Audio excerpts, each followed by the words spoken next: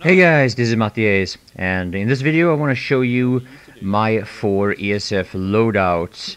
And I want to start with what is commonly known as standard. And yeah, by standard we mean standard air-to-air. So now I'll be showing you this from my Vanu point of view, or my Vanu character, but this easily translates into all 3 empires. So yeah, when people talk about standard, they basically mean what you see here. I use the default nose gun, which in this case is the Zeron laser cannon. I have thermal optics, magazine size maxed out, and ammo capacity maxed out. And I never really change around with the upgrades when it comes to the default nose gun.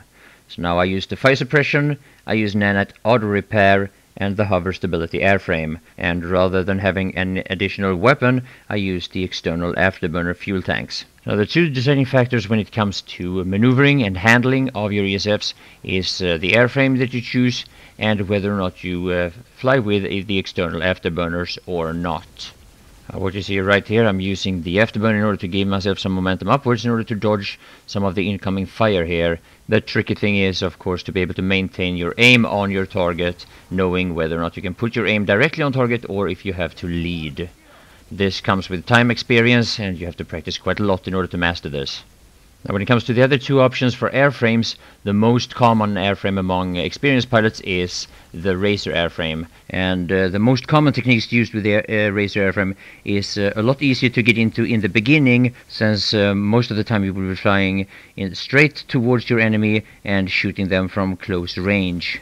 At the same time, rushing technique is rather advanced once you get into it and once you understand it, and it is there are only a few pilots in the Planetside 2 community that actually handles it really well. It's most popular among reaver pilots. So the 2 things that you gain from hover stability is stronger air brakes and stronger vertical thrust, and they are both important when it comes to maneuvering and handling your ESF. The stronger air brakes will allow you to get into hover mode faster. That way you can use the vertical thrust and the afterburners in order to gain momentum in any direction depending on how you angle your ESF.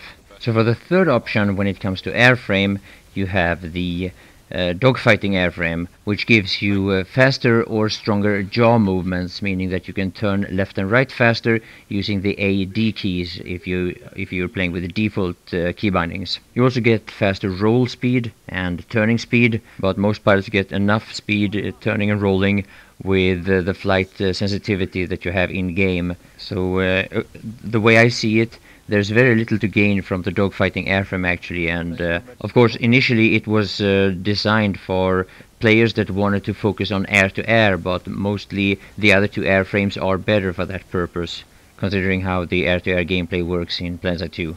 So now going back to the choice of nose gun, the one main reason why somebody would want to replace their default gun with the, well, for the sight, the Hailstorm, is because the Hailstorm does kill faster, and it makes it easier to one-clip your opponent, especially if you get a good surprise attack on them. However, you do one-clip an ESF with the default nose gun of any ESF as well. You just need to maintain your aim on your target for a little bit longer. And there's a lot of unhappiness from a lot of pilots due to the nerf to the dedicated air-to-air nose gun, and it's mostly about the ammo capacity, but other nerfs has been made as well. Now I use a 800 DPI mouse, or that's what it's set to at the moment. I also have the flight sensitivity either at 0.45 or 0.50, and since this is the most important and interesting loadout for most players, I want to show you another minute clip here when I'm using it. After that I'll go through the other 3.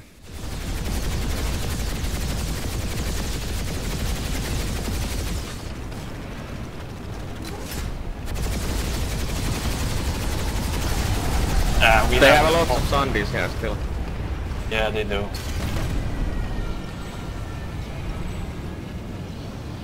Gonna be a biolab farm soon, but then everyone here from Jager's Fist is gonna go there, and then there's gonna be nothing there as well. Fucking VS, I hate them.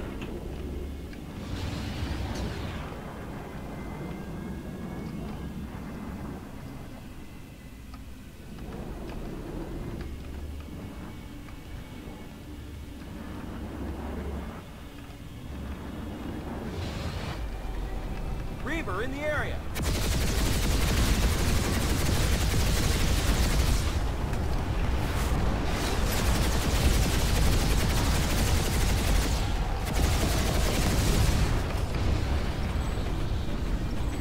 they're still around here actually.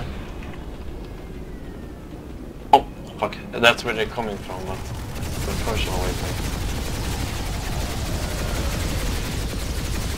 Oh, yeah, it's here.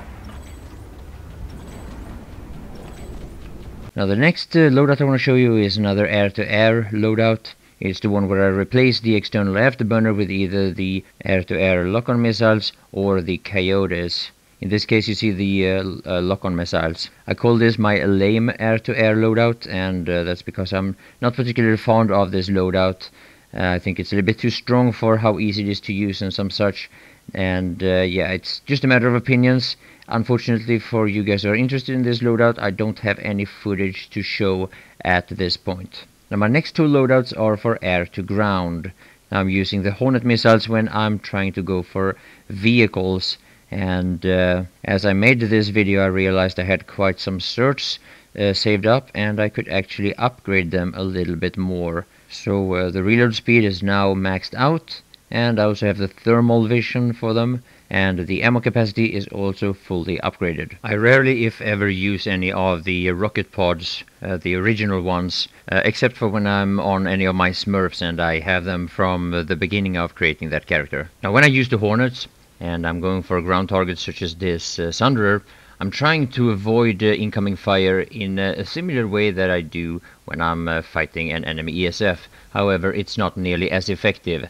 It is a lot easier to hit an ESF from a ground vehicle, for as long as you stay within line of sight, that is, but it's still better to move a little bit than to hover completely still. Now when you use the Hornets against flashes and harassers, you need to lead quite heavily because the projectile speed of the Hornets are quite slow, so when they are moving, putting your reticle directly on target is not going to make them hit. Normally, however, when you use them against tanks, the biggest problem or the biggest challenge is to maneuver and fly in a way so you won't get shot down yourself. However, if they are lagging as much as this one, then hitting it is going to be a challenge in itself. Many times when it comes to air-to-ground, the way you come in, the way you approach, what angle you fly in towards your enemy is the most important and the most deciding factor whether or not you're going to be successful. And hitting the target is many times the easiest part of it. However, when you find a deployed Sunderer like this, it can be really hard to hit it. It's dodging in a crazy way that I can't hit it. Instead I'm hitting all these little red dots next to it, and yeah, as much as I'm trying, I'm failing over and over here. A lot of people also prefer to use the flares rather than the fire suppression for air to ground, and I agree to mostly, but even though that is the case, I normally fly with the fire suppression anyway, especially if I expect some air-to-air as well, because with this loadout I still have the Saron laser cannon, and I'm still kind of I still can't defend myself against most ESF pilots. I've also been able to save my ESF from flak and the incoming fire from a variety of other weapons, so I still kind of stick with it mostly, but yeah, I switch it up.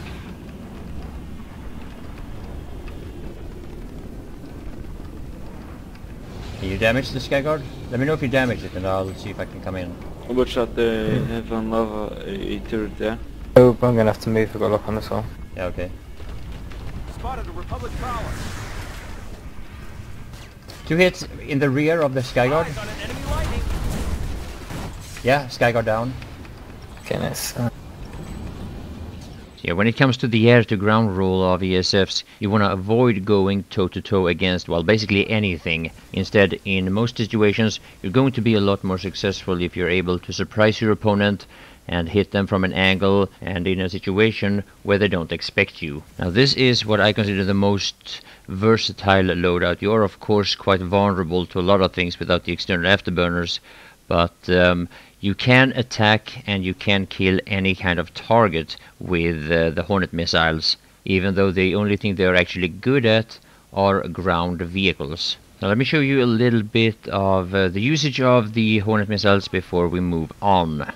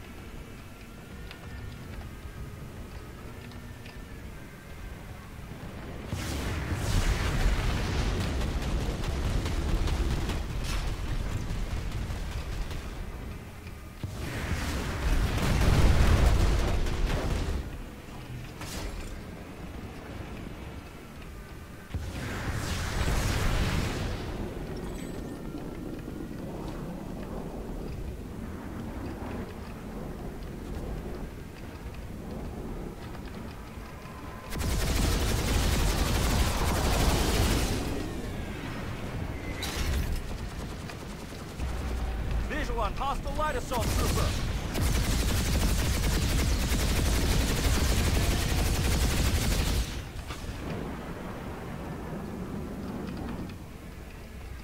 Hostile light assault trooper spotted.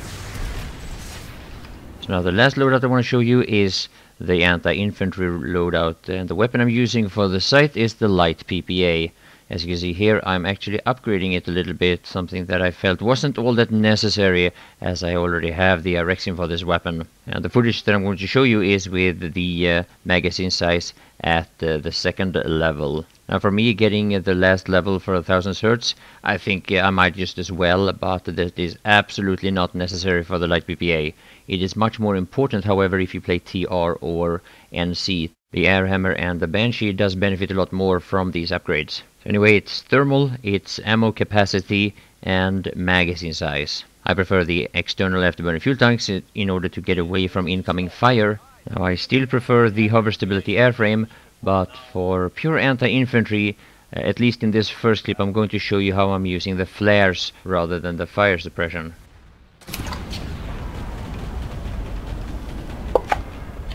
What's that sound? Passionate, what are you doing? Oh, sorry. Oh, it's duty, it is. I always think it's passionate when strange noises like that. No, okay, I'm going to lower my... No, it's okay. No, it's okay, I was just wondering what it was. Yeah, but I know it can be annoying, so... No, it's not really annoying, it's more like... I've never heard that sound before. I was drinking my water. Spotted a hostile medic. Ah yeah, Parsec is shiny in the dark, that's bad. How the fuck? How are we able to hold off so much territory? Oh yeah, NC and TR are fighting. A lot of bases here. Of course. Now for the next part here, I will be using the fire suppression even though I'm using the light PPA.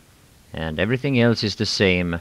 And obviously, if you're flying with fire suppression, one of the biggest problems is lock-ons. However, if you fly with flares, you will have a lot more trouble with weapons such as the Walker and of course also flak. You also want to be careful with the way you use thermal. Many times dead enemies and turrets from the engineer class can, from some angles and in some situations, look like live enemy infantry players. Now the moment they start shooting back at you, it is of course important to be able to break line of sight from at least the majority of the incoming fire. Now if there are, like in this case, a biodome that you can hide behind or any other parts of the environment, then you might want to check that before you engage your opponents. Because otherwise, once you actually need to take cover, it's going to be too late to start looking for a good place.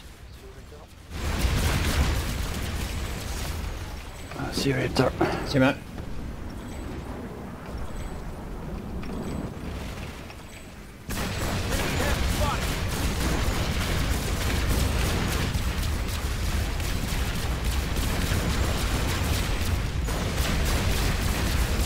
So that's all for this video. I hope you enjoyed it. I hope it was useful and maybe educational to some degree. So I will say thank you all for watching and bye for now.